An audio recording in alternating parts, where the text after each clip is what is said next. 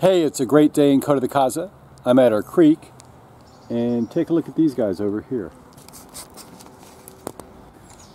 So these guys are called water striders. It's a very common insect found throughout North America in these very slow-moving streams or ponds.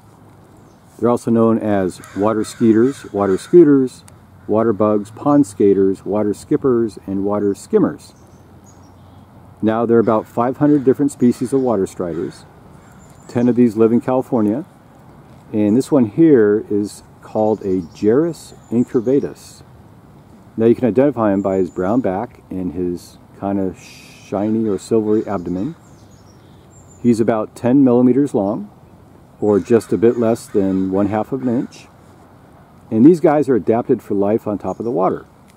In fact, he can literally walk on the water, and here's how he does it. He has very tiny microscopic hairs on his legs, which repel the water and capture air. So basically, he's floating on top of the water. Now he has 3 sets of legs, which are great for the water, but virtually they're useless on land. The front legs are small. They're used for catching insects or larvae and holding on to food. The long legs in the center, they allow him to move around, and he sort of uses these like oars or paddles, and he thrusts them backwards in order to move forwards. And they're very, very fast. Now the back legs, they help him stay balanced. They provide additional power, and they allow him to steer and brake. And check this one out.